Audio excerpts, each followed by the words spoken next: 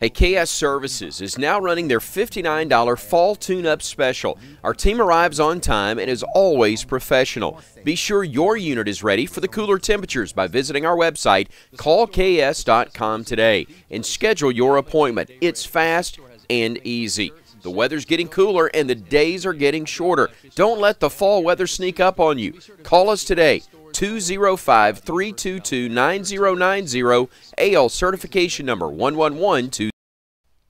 It's the Weather Xtreme video. This is the morning edition for Tuesday, the 23rd of January. I'm James Spann. The weather nice and quiet for the rest of this week. A week ago, we had snow falling in parts of the state. First off, we had the big geological event early this morning, a magnitude 7.9 quake about 175 miles southeast of Kodiak, Alaska, in the Gulf of Alaska. And that has prompted tsunami watches and warnings. The warnings in effect for parts of the Pacific coast of Canada. The watches in effect for parts of the United States Pacific coast, all the way down to San Francisco, as there's evidence of a tsunami being generated by buoys closer in. That's a look at the projected arrival times. We'll keep an eye on that.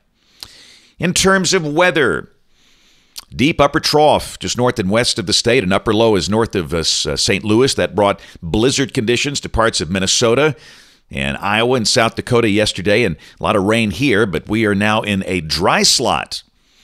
And it's cooler, but again, no Arctic air this week. The cool spot is Fort Payne and Haleyville. They've got 37, Birmingham at 44, highs in the mid-50s today. Colder air back in the western states, but again, nothing like that brutal cold we saw last week. We'll be close to freezing tomorrow morning, Thursday and Friday morning, but no teens this time. There's the watch warning map. Winter storm warnings in effect for the northern tip of Maine and also parts of the northwest United States, but things are nice and quiet down here. A marginal risk of severe weather today on the middle Atlantic coast. That's the same system that came through here yesterday. Here's the precipitation for the next 7 days, valid through Tuesday morning of next week. Again, the northwest coast of the United States, coast of Oregon, Washington State, very wet. Down this way, rain amounts about 1/2 inch for the north, over 1 inch for the south. And the next chance of rain will be over the weekend, and we'll talk about that as we go. So, model fans, let's take a look. This is the 06C run of the GFS at noon today. Troughing passing north of the state, and it will be a cool, dry day. Partly to mostly sunny with mid-50s. Tomorrow, the low in the low 30s. The high, GFS, the NAM both showing 53 for Birmingham. The sky should be sunny. Thursday, colder pockets could see upper 20s, the sky bright and sunny, the high in the upper 50s. And this is Friday. The winds veer into the south. The high should be around 60. The sky will stay sunny. Now, let's talk about the weekend. The moisture comes back. This is the GFS, and during the day Saturday, it's suggesting a chance of rain, maybe nothing overwhelming here, certainly not an all-day rain. In fact, if this is right, a decent part of the day could be rain-free.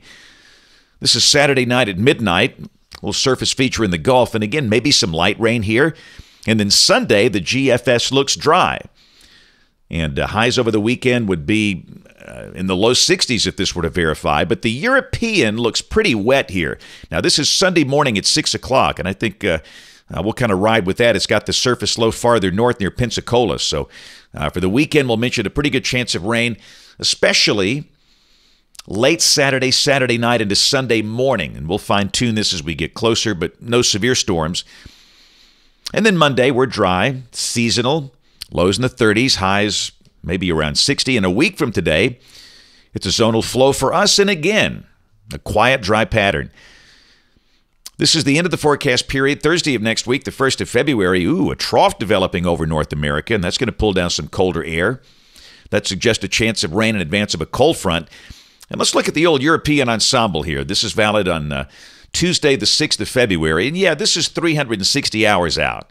We're not trying to forecast the weather. We're trying to forecast a pattern here.